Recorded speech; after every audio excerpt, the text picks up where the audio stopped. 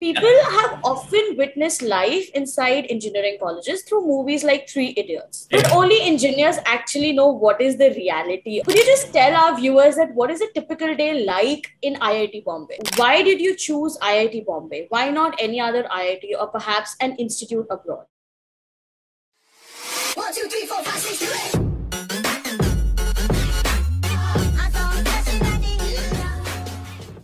Hi Eknoor, thank you so much for speaking to Times Now. It's really a pleasure to have you here. Pragati, thank you so much for inviting me. It's a pleasure for me too. Yeah, okay. So Eknoor, your JEE scores were obviously good. You were one of the toppers as well.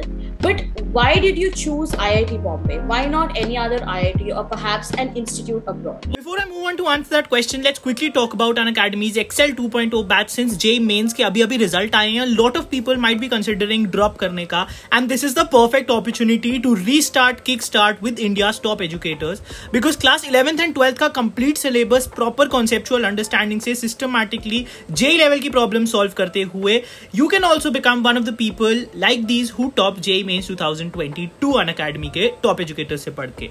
There is also a special offer going on where Unacademy Accelerate gives you a chance to save up to 43% with free extension of up to 6 months on your Plus and Iconic subscriptions. आप screen पे देख सकते हैं ये कितने effective prices पे अभी आपको मिल रही है, and it's time guys to utilize this to the best. And अब अच्छे तरीके से अपनी past गलतियों को repeat ना करते हुए you can kickstart your preparation using the code eknoorSingh. You're getting all these discounts and benefits. Links are in the description. All the very best. Okay, well, for that one, I'll give you a little background into what went inside my head back then.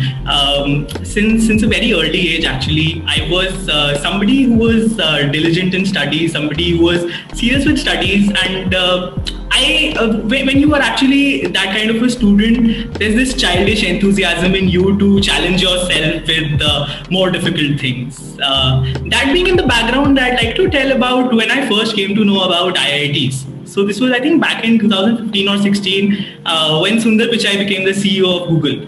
So the next morning, there was a newspaper at my doorstep. I went to pick it up and it said, IIT graduate becomes the CEO of Google. Now, yes, I was a little back then, but of course I had that enthusiasm in me, that kind of childish zip jisko kehte hain, I was there. So I actually then started to find out more about that, what IITs are.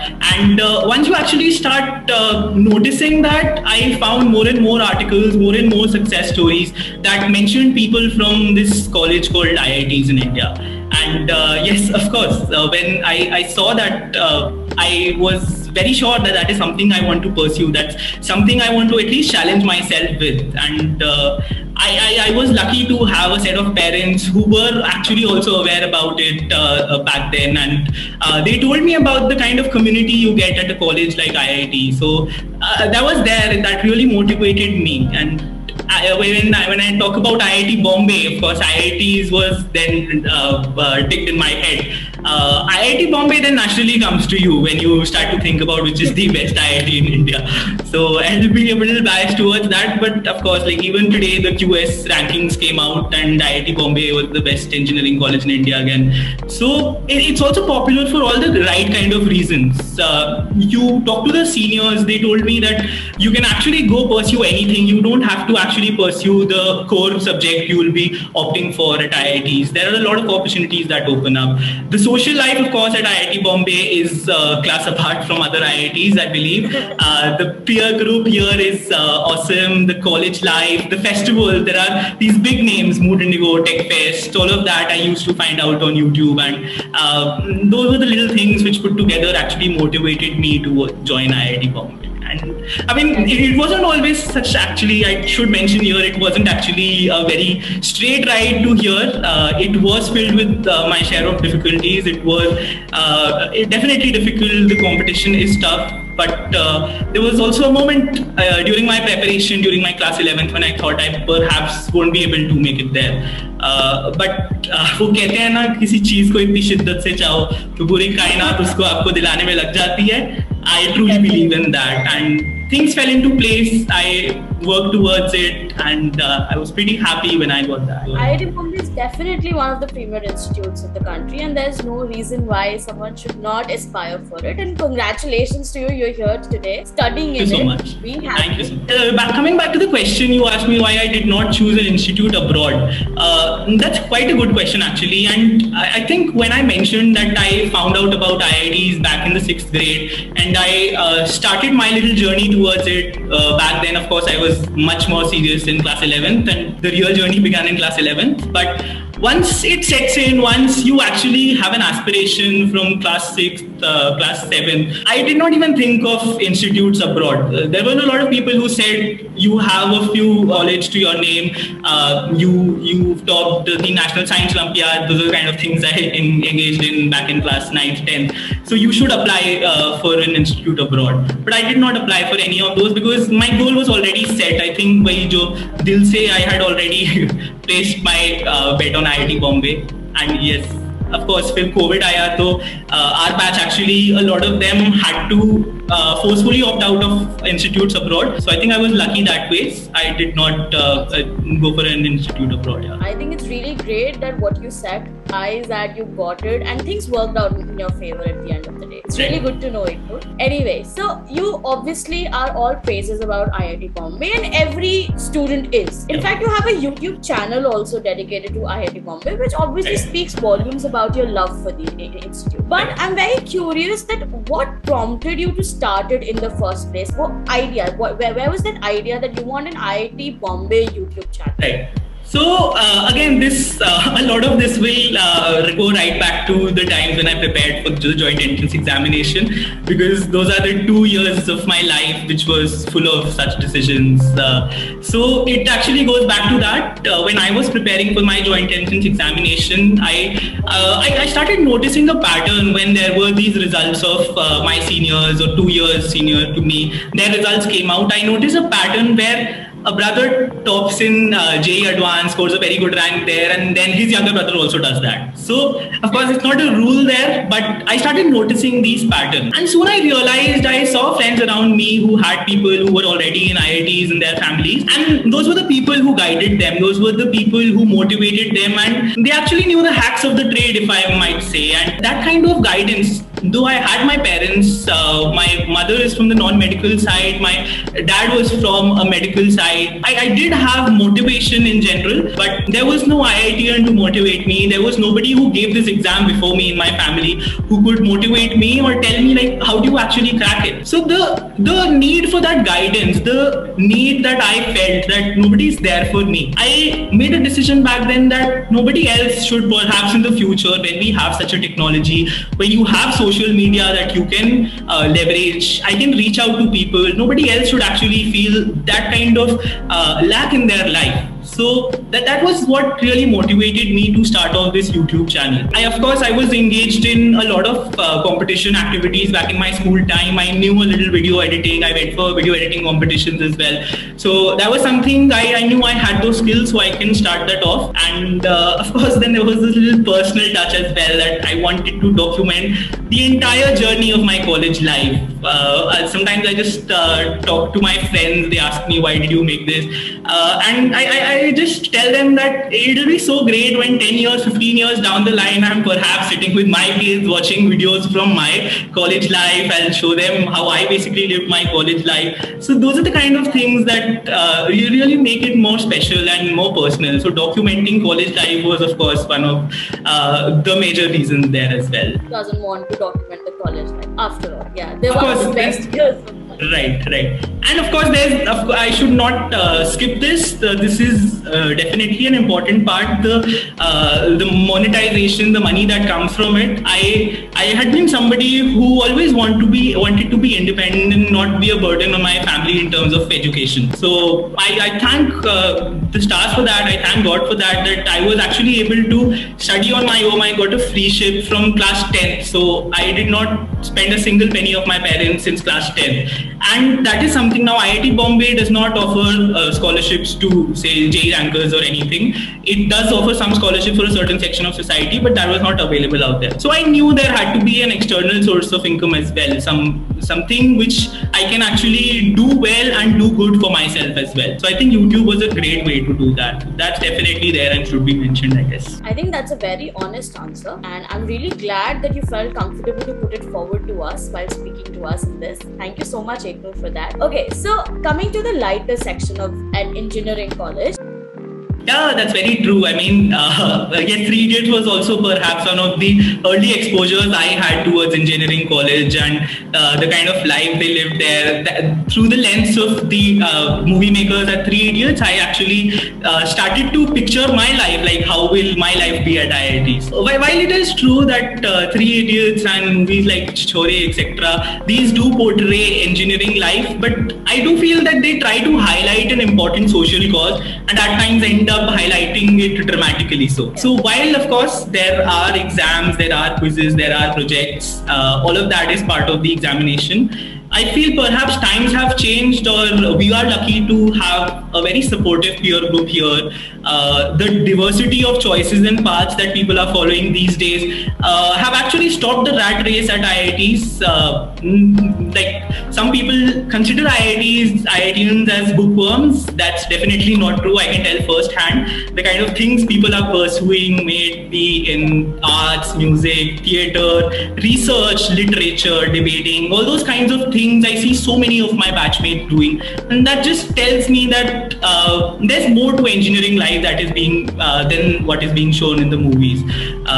Yeah, so if I talk about life here at IITs, apart from all these kind of things that are happening, you can actually try and pursue anything and everything. Now I have been part of more than I think 10 to 12 clubs. I have experienced various activities going on there. I've seen the festivals, I have seen the clubs doing various activities. The technical teams here at IIT Bombay are doing great things. I put out a vlog very recently. I showed how the team here at IIT Bombay, a student team, actually made an F1 car. It's called the racing team of IIT Bombay. That's going faster than most real F1 cars. So students are working on that kind of technology here. So what people are doing is crazy. You enjoy seeing all those kind of things and you just feel lucky when you're here at IIT Bombay. Of course, it makes for good content on YouTube and people invite me, so I am able to explore more of it. That's there, but yeah, I think that's a sum up of how life is here at IIT Bombay. That's really good to know, and that's very interesting. But Eknoor, when someone who is not at IIT Bombay, there's always a sense of aspiration and thought that what is an actual day like? So could you just tell us, how different are the daily schedules for all the bachelor's courses at IIT Bombay, particularly bachelor courses? And do you ever all have classes in evening or night, or is it just a myth that evening classes, night classes happen at IITs? Okay, so as far as I know, I must say I was not on campus in my first year due to the pandemic. So I missed a lot of that, but I know for a fact that there are night classes, there are lab classes, computer lab classes that happen at night. So what I've heard from seniors is that was one of the best times they had in their life. The entire group of friends, actually the computer science course in the first year is a common course for all the departments. So you have 1,300 kids, perhaps in batches of 2 of 600 each. You have all those people going with you at night at 8 a.m. after dinner, at 8 p.m., 9 p.m. after dinner, and they flood the lab. They're sitting together working on a lab assignment, and of course, थोड़ी cheating तो चलती रहती है भाई, कितना हुआ, all that. Those are the fun things we missed because of the first year. But yes, classes do happen at night. There are a few courses that have their proper classes also in the evening time and night time, and there can be professors rescheduling the normal classes to night as well. So it's not very uncommon. We do have those kind of things here, but I think it's enjoyable. Like people have fun because nobody likes waking up at 8 a.m. and going for a class. Everybody would prefer going at 8 p.m. to the class. Definitely, that's true. That's very true. So, Eknoor, are there any research projects that you have to do as a part of your course? My course is okay. So that one's also pretty interesting.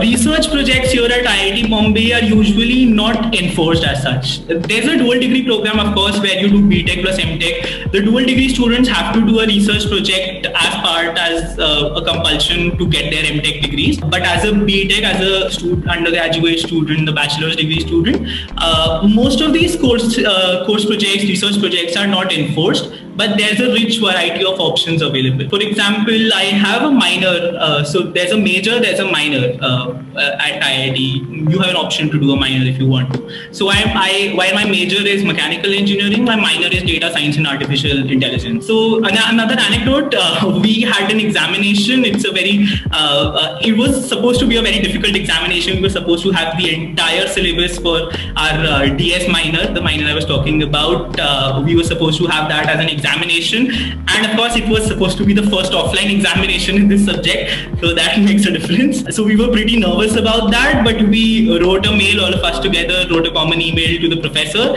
and he was very willing to change that examination to a course project. So yeah, that is kind of things we do together, and when the professor agrees to that, I mean, we were pretty happy. We didn't have to go for that offline exam. Then there are of course undergraduate summer projects, summer research projects which you can pursue under professors. None of them are enforced, but you have a lot of choices if you want to get into research. That's really good to hear. So in your course, it is not necessarily enforced, Right. but you have an option to do it. Correct. Okay, fair, that's good. Okay. So, every institute has some unique lingo that everyone knows. Everyone's going around talking to it, but Definitely. some non-IIT Bombay institute student might not understand it. So why don't you teach us and our viewers some IIT Bombay lingo? Just a few words if you can. And I know the problem is big because when I put out vlogs, I end up using those lingo words, and people just start commenting, what does dosa mean? How can you talk to dosa? Like, I'll just tell you what dosa is. But those are the kind of things which happen. So dosa is the first one I'll teach you. Dosa means Dean of Student Affairs. So he's the person, yes, Dean of Student Affairs is called dosa. So he's the person you approach when you are in trouble, when there's problems related to hostel, anything happening on campus, you approach the dosa. And if you're supposed to get a scolding from somebody for doing wrong stuff on campus, you'll go to dosa. So that's dosa. You have DAC. DAC is a word thrown around very commonly.